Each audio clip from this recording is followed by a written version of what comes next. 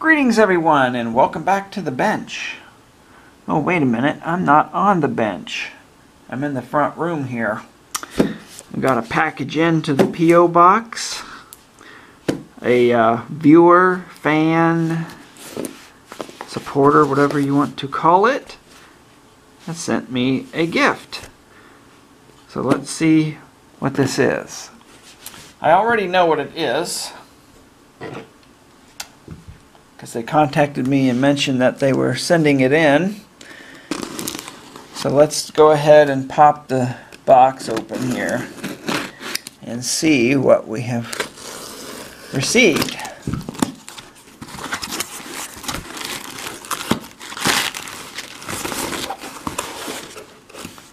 Oh, look at that. EEVBlog.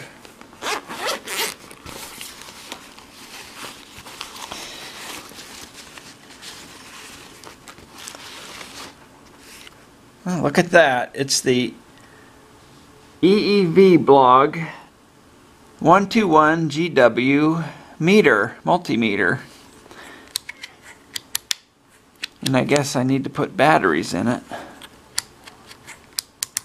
So wow, that's pretty cool. It includes some probe leads. I'm not sure if it's the one included with it, but pretty nice.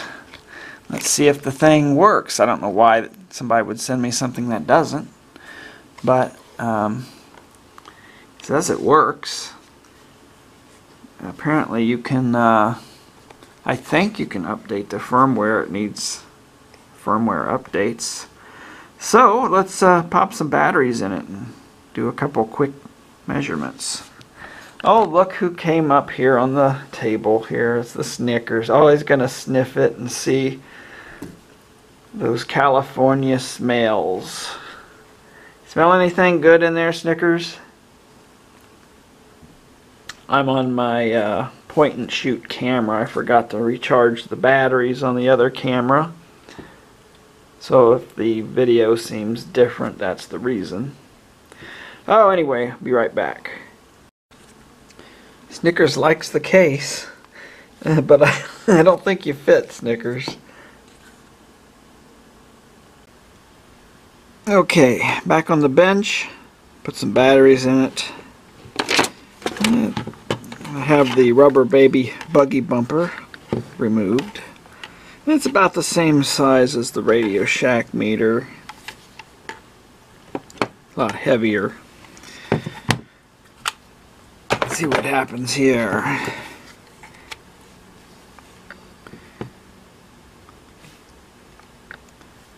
I guess that thing it flashed up was probably the firmware. So we got a low Z mode. Voltage has a millivolt range. Hertz. And I'm not going to go through everything here, but seems to have a lot of functions. Light. It's got a nice light there. Setup. What that does. Guess I'll have to get a manual. I don't know what this stuff does. APO on. B off. LCD. Adjust the LCD. See how you do that. The arrows? I don't know. Doesn't do anything.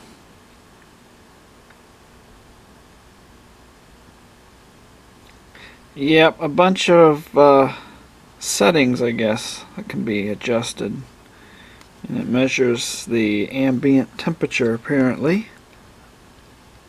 Pretty neat. Okay, let's do some basic tests. Now, this meter is designed to be fairly accurate. Well, higher precision than these cheaper meters, anyway.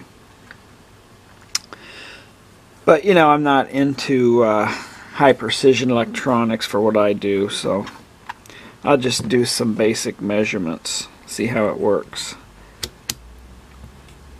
Okay, I have channel 2 set up on the power supply, It's at 11.4 volts. So I'll turn that on. And I have this meter set up 11.41, 42, whatever. And that's what it's showing when it's turned on.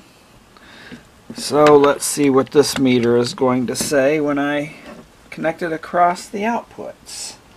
I'm going to remove these covers. They're a little bit in the way when I'm trying to put it across the load there, or the supply. 11.40. So yeah, it seems to be in line there. Let me adjust this supply for a different voltage and see what it does. Okay, now we're at 310 millivolts according to the meter. You know, we don't have a lot of accuracy. It's going to round up probably. It says 303 on this meter. And we'll see what this meter has to say. Now, even if for some reason this meter wasn't accurate, as long as it's in the ballpark for what I do, it agrees pretty much with the cheapo meter. I should put that in the shot. Okay, let's go up to like 1 or 2 volts. Let's do 2.5 volts. I tell you what, I'm going to pause the video and just put alligator clips on here so I don't have to keep manually touch the leads to the wires here. Okay, got that taken care of. Power supply says 2.50 volts. And these are in pretty tight agreement with one another. There's 5 volts. Pretty good. There's 20 volts. 32 volts. That's as high as my supply goes. And I'm not going to measure any more voltages. That's good enough. Okay, I'm measuring current here. So I adjust the meter or the power supply current rating or current level to 50 milliamps. The meters are in series and current mode, and they're both pretty close, 39 milliamps. Power supply is not real accurate apparently there. This should be saying 4, should be rounding to 4 or 40 milliamps. They have a higher precision version of the supply, which of course for what I do not need. I wasn't going to pay the extra 150 bucks or whatever it was for that. But anyway, I'll crank this up. Now, first of all, let me take it out of precision adjust mode. So now we're at 200 milliamps. And we went over a limit here. I guess I have to move to another socket here. There we go. Don't want to blow anything up. Yeah, it's pretty close. These are off. I'm not sure which one would be more accurate though, but probably this one would be. 300 milliamps. And that's 1 amp on the supply, and yeah, they're close enough for me.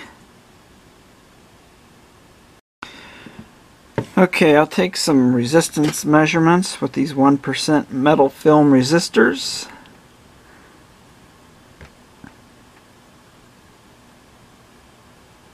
It's 20, it's supposed to be 22K, I believe. Yeah. Try another one.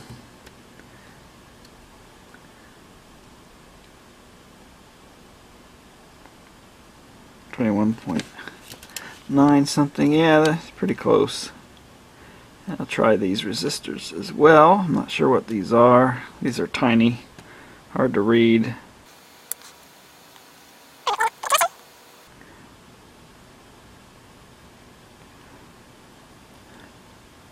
That's supposed to be 220 ohms, apparently. Try another one there. A little bit laggy on the measurement. 21.8. Yeah, it seems to be doing the business. I'm going to run a few more tests. I won't bore you with doing a bunch of tests. Now here's a feature I really like. In Diode Check mode, a lot of meters have a limit of around 3 volts that they put out for checking the diode junction. But this has a 15 volt mode here. See, right now it's in 3. I hit this, it goes to 15 volts. So I can use it to check these little cob LEDs. And the camera's kind of grainy because I have the, oops, it may look kind of grainy because I have the lights off. So let me check this cob right here. Look at that. It's measuring at 7.667 volts. That is cool. That's very handy. Okay, put the lights back on. So I ran through a bunch of checks. Everything seems okay except for capacitance modes. I don't know what the limits are. I really need to find a manual, but I was checking some capacitors in the picofarad range, like 100 picofarads, and they're measuring pretty low, and this meter measures them pretty much on. Another weird thing I was having, it won't measure this capacitor for some reason.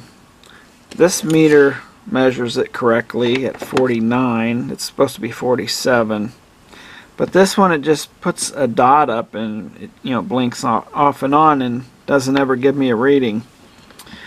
Some other capacitors I checked seem to work okay. So I'm not sure. Maybe this is leaky or something. I don't know. Or maybe there's something with the meter. So all in all, it's a pretty nice meter. I have to see if I can update the firmware. Maybe that'll take care of some of the issues I've had. But I want to really give a big shout out to Steve for sending this to me. He said he had it and didn't really want it, so he sent it to me. So wow, I really do appreciate that. I don't know what these things cost new. I mean, this one is used. But, as long as it works. Certainly nice to have a better meter on the bench. So that'll do it for this one. Thanks for watching.